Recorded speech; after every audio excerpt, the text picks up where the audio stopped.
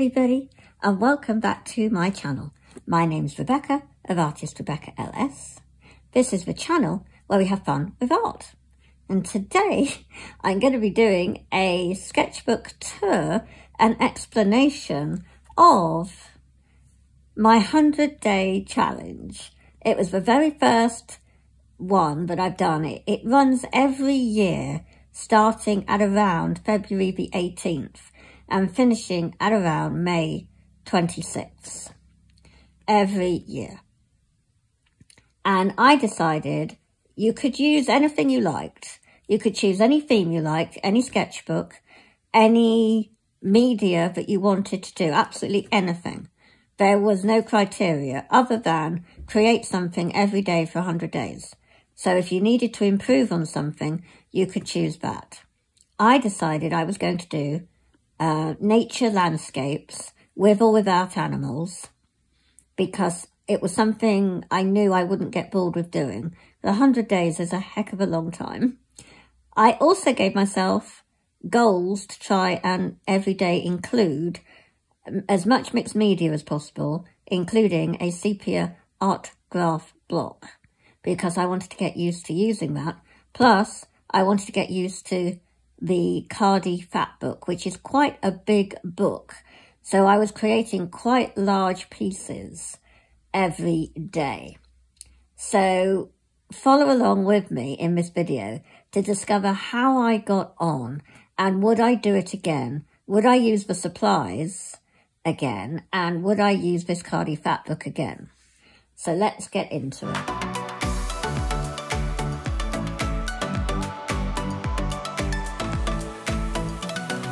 So first of all, this is an 8 by 8 centimetre sketchbook.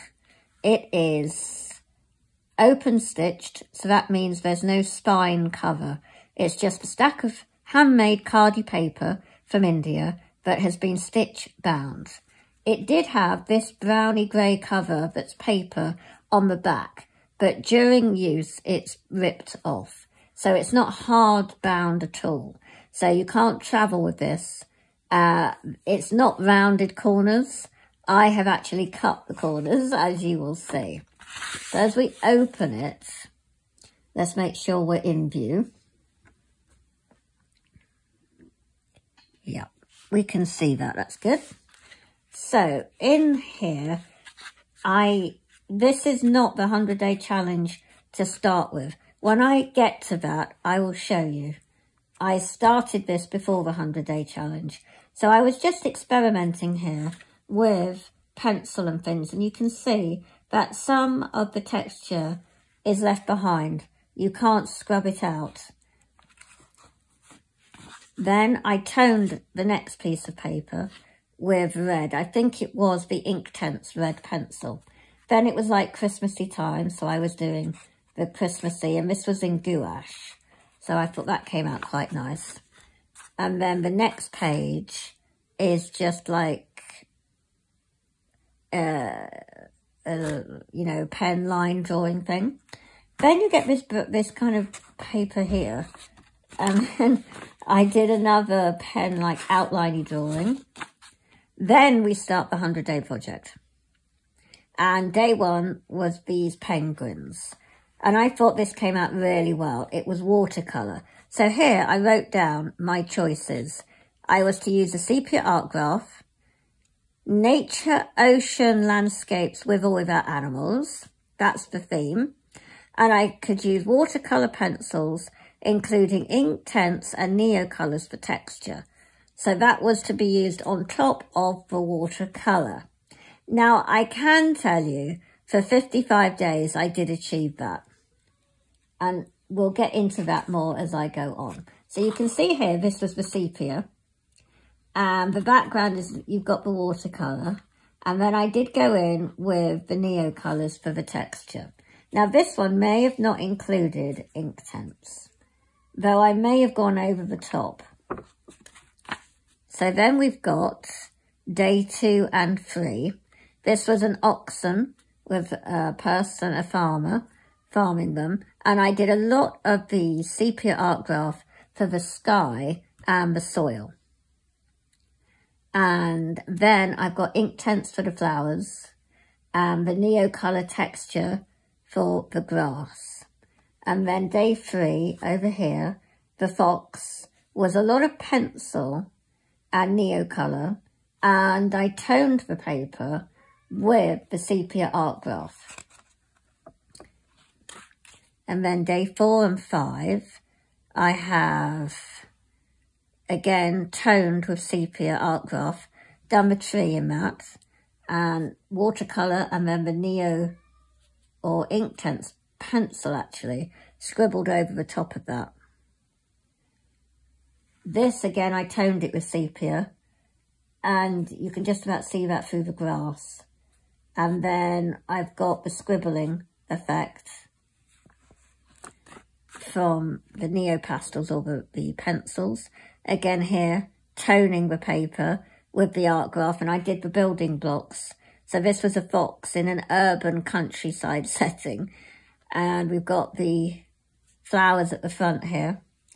This page was just dead. It was before I was testing things before I got my first Daniel Smith watercolours, but I ended up not using this in the end. So then we go to the next day, I think it's day 5 and 6 of the 100-day project, and I did cows, and that was new for me. I haven't done cows. I was trying to do things that are new and animals I haven't done before or want to do more of. So again, I had toned it with sepia, and I did the fence in sepia, the art graph. And then I did a mixture of these pencils of the Prismacolor, that fluorescent pink. And then we've got the flowers, you know, there. This one was interesting. I did like this, of a person walking through a huge cornfield that was taller than them. So I did a lot of texture. The sepia is the floor here. And then we've got lots of texture with the neo colour and the green ink tints pencils. And then we've got the geese and the chickens. Again, I toned both these pages with sepia first before I then drew on top. And the geese are gouache.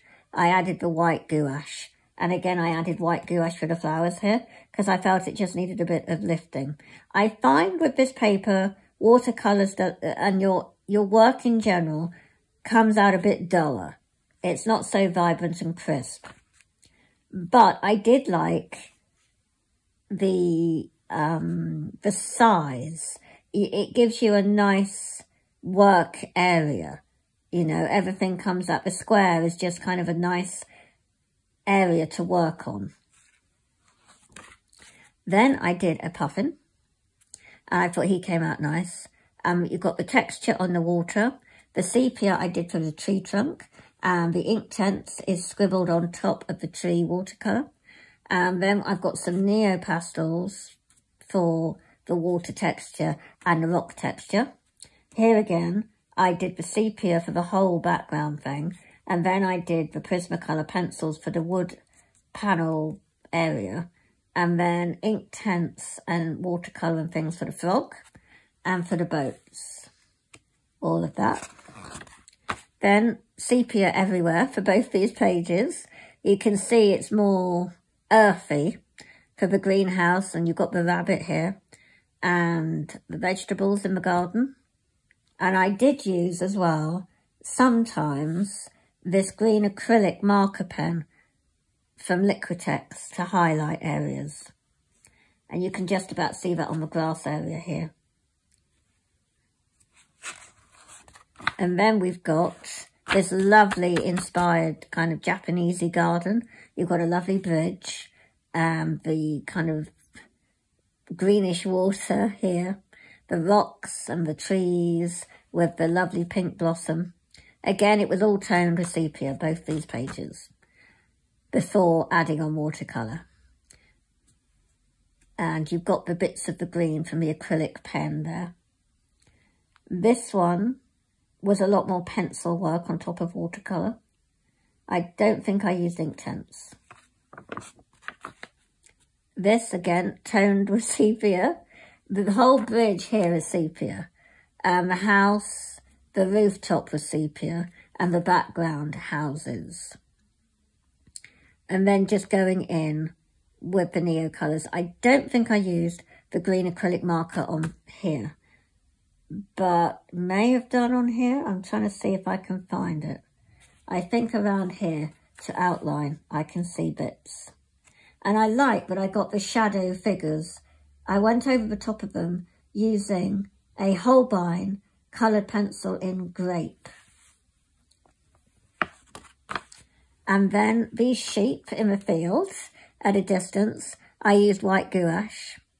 And then again, the whole area is sepia, and here, the background I did in sepia first. And then the house is sepia. And the neo colour for the texture on the fields and for the trees. And then here, I used the green acrylic marker to just highlight the grasses in the plant pot and outside the shed there. And my picnic table came out rather wonky and fun, but that was the fun of doing experiments. And then we've got more sheep close up, but I think things went wrong. I did it all white, and I'd forgotten that sheep have black heads. So I then went over the top with, I have a feeling it's either neo colour or a black ink tense pencil, and I should have added water, and I didn't. But it might be a Prismacolor black pencil, I can't remember. So that, you know, you live and you learn from these experiments. The whole point of a 100-day project is to do things you haven't done before, to experiment and to play. So with this one, this lake looks like it's on fire, but what I was trying to do is to get the reflections of the houses, and this roof is kind of orangey red, and then the houses are yellow. So getting the reflection of the flowers into the kind of lake pond thing, and I used the white gouache on the goose there. And again, it was all toned with the sepia first. So you can see it gives a kind of dollar image. And I was playing around with colour really, and having not green hedges or shrubs, but purpley and blue, just for the sake of it. And then this one is a lot of trees all around. I was getting reference images from places like Unsplash. And I came across this scene and it looked lovely, where literally you just got sticks of trees and a load of greenery, where you can't really make out what the tree shape. It's just all together.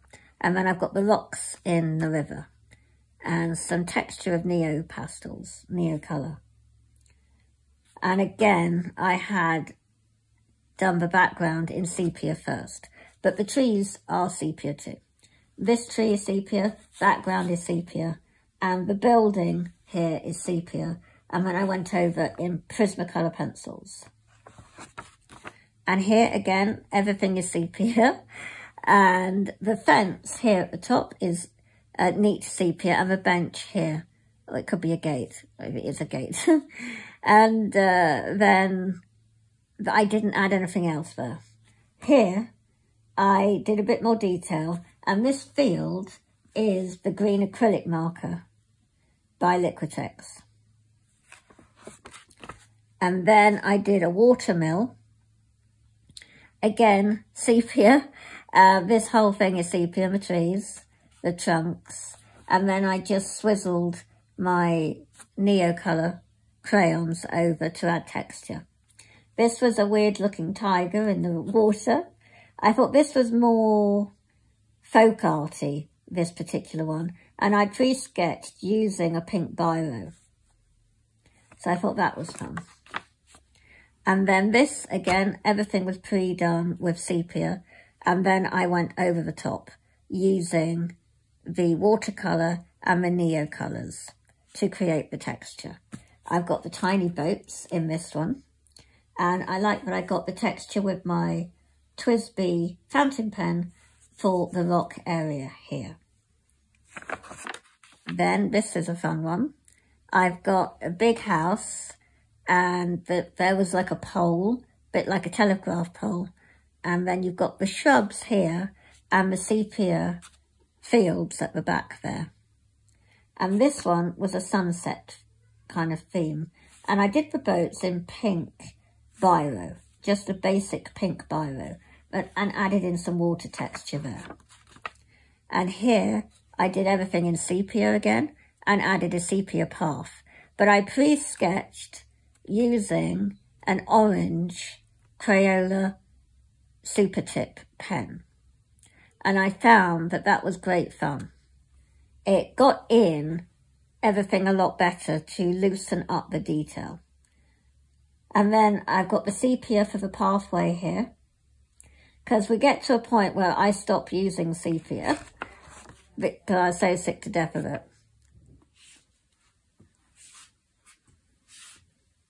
I like my squiggle sheep, the texture with the fountain pen that I was using as well. It adds nice texture to your artwork. And then this, I used the same technique again, and I had done watercolour and then added some Neocolor, but I had first started using a blue felt tip pen, well, fibre tip pen, either the Crayola Super Tip or just another kid's jumbo one. You can see the blue outline here. And again here, this is when I was using it quite often every day to do the first quick sketch. And the sepia is mainly, again, I toned both pages, but the ground is that. And I like the sleeping fox. That was inspired by a photo that Chris Packham, the nature, wildlife and television presenter from the BBC, he shared that on his Twitter/X feed. So that inspired that. And then this again is a purple fibre tip pen that I did the pre-sketching with. And I've got the sepia here and in the tree. And then went in, these look a bit like, it's just watercolour. I didn't use any Neocolor there or Inktense, but the Neocolor is on the tree texture and the roof. So I did quite well, but some days Inktense wasn't used. But definitely the sepia for 55 days absolutely was. You can see here, sepia sky, sepia ground, the whole page was sepia. And it gives a totally different look. This is the water, the river and the rocks and some hills and things, but it gives a totally different look when you tone the whole page. And then this was odd. It was inspired by a reference image, but it was like a weird twisty bridge that I was trying to capture with, I think it is a lighthouse. And then you've got the water. And again, purple fibre tip pen was used to start. And this one, fibre tip pen in purple. And it adds, giving the outline, I think it's nice. And then I've just done the sepia again for the backgrounds. You can see it's coming through, but not as much. And I also did use Neocolor for the texture of the grass and the water. And then I've used the fountain pen for the texture, and here as well. This was a lot of Neocolor, as well as obviously the sepia for the wood frame that the parrot is on. And here, more sepia. The whole thing was sepia, and here I just completely covered the whole pages with the sepia and added a lot of water. Now, the Cardi Fat book actually does take a lot of water. And as I've said before, I like the size of the pages.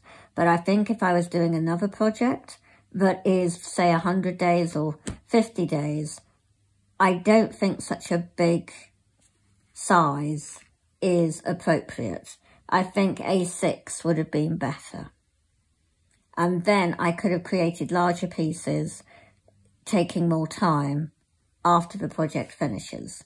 So you learn a lot of different things from taking part in these projects.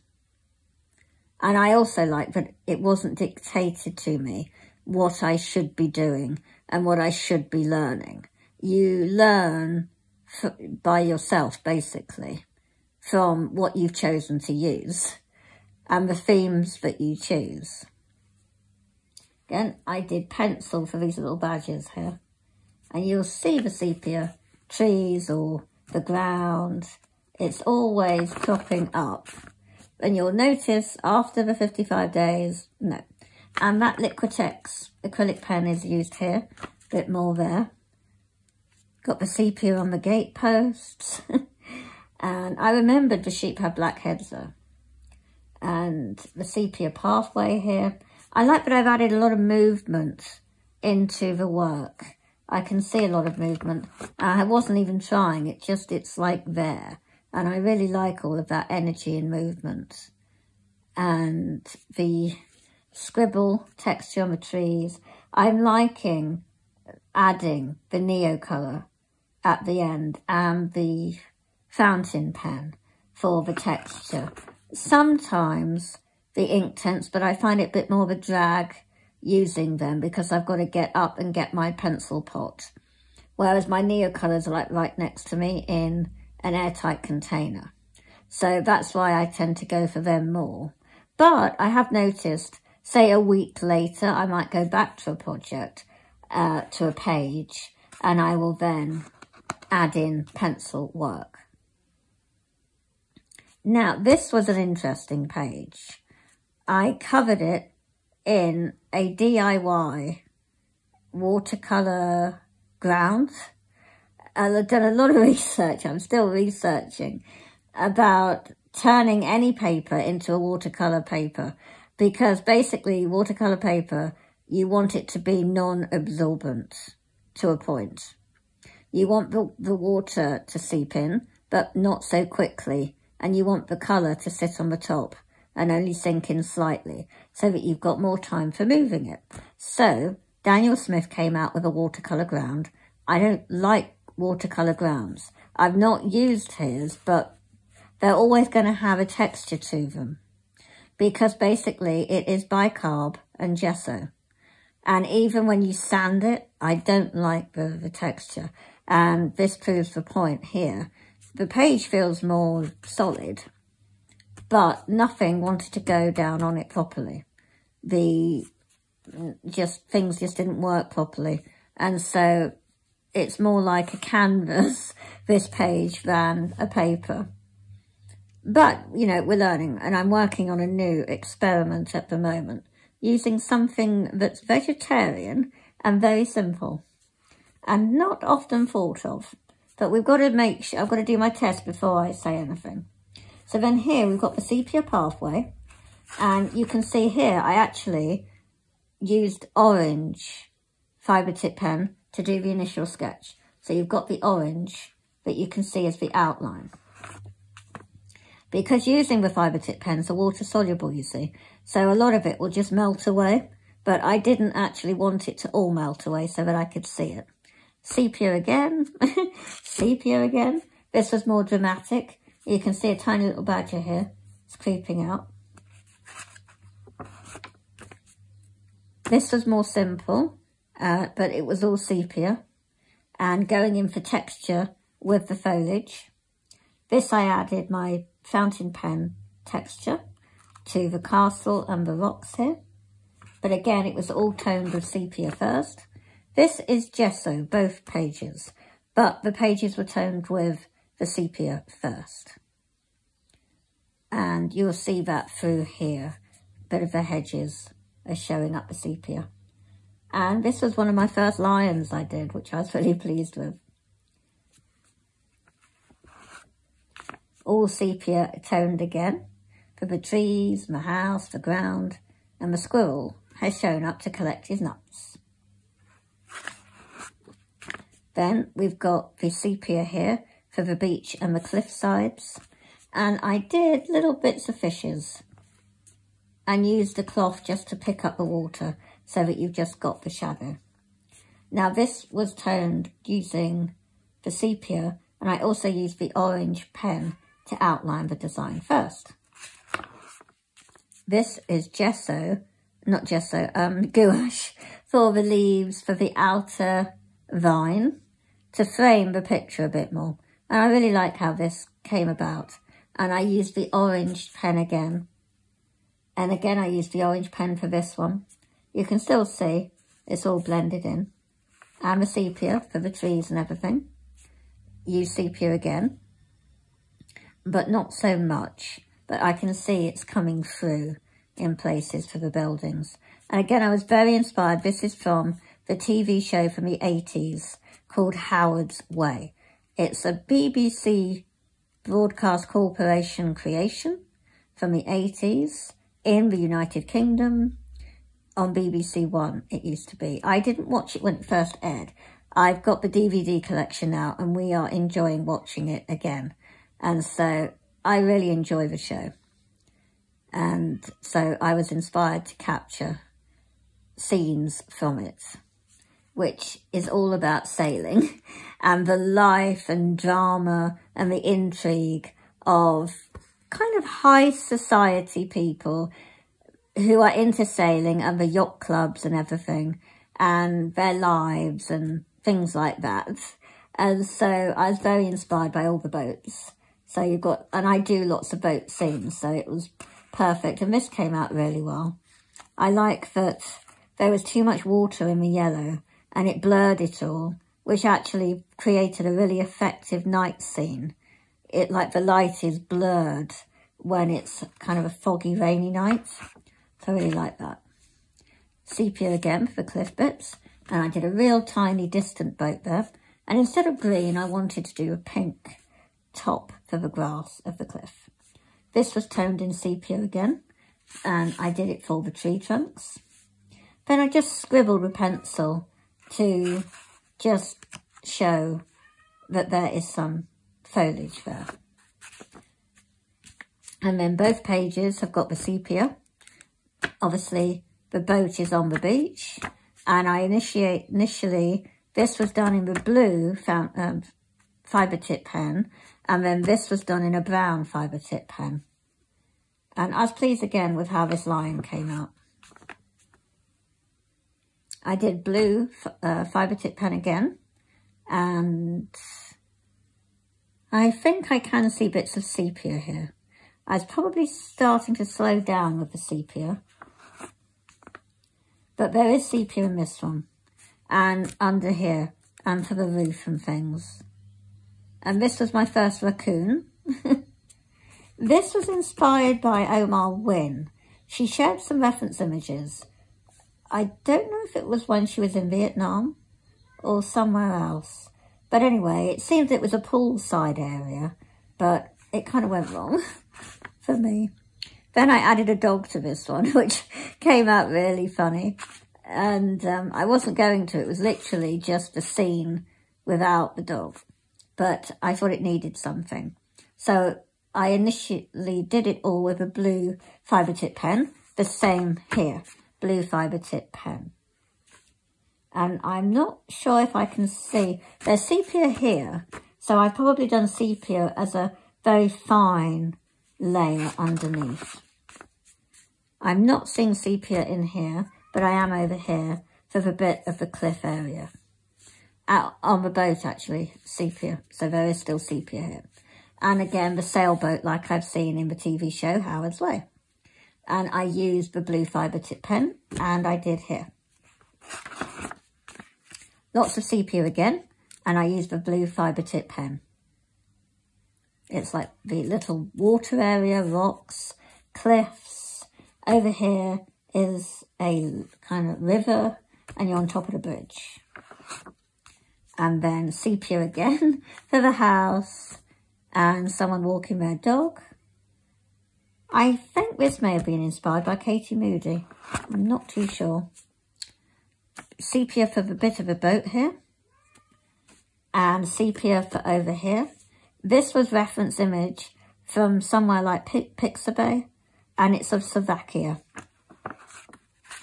Again, I used the blue fibre tip pen for both of these. And again, inspired by Howard's Way.